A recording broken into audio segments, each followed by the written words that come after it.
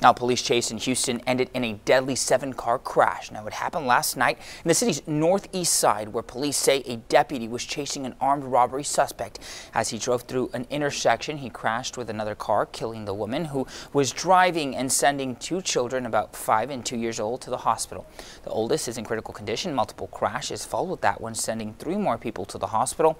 The deputy's car caught fire at one point, but people nearby helped him out. He's doing okay at the moment. Police say this deputy had his lights and sirens on as he was going through the intersection. Still no word on what caused the accident. As for the robbery suspect, he's still on the run.